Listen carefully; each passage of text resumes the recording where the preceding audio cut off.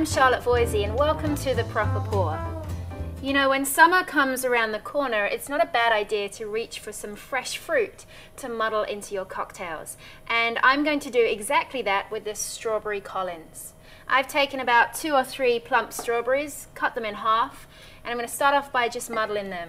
So pressing down and twisting around, just enough so to break down the strawberries, extract some juice, some aroma, get them nice and squashed up.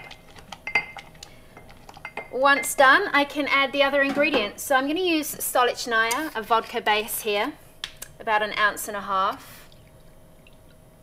So onto that clean base, I can add some other fun ingredients. I'm going to use some Salerno, a blood orange liqueur from Italy. And about 1/2 ounce of this will give us not only a nice juicy blood orange flavor, but a good sort of astringency and a little depth of mouthfeel. And speaking of depth, I'm going to add 2 dashes of Peychaud bitters.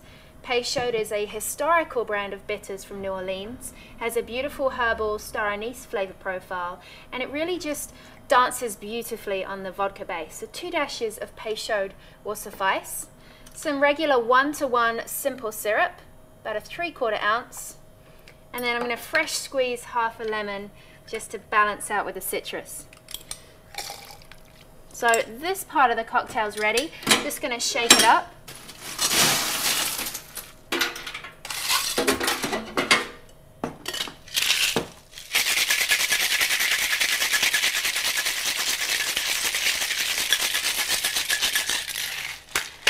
And I mentioned earlier summertime, so it's really important to keep this kind of cocktail long and refreshing.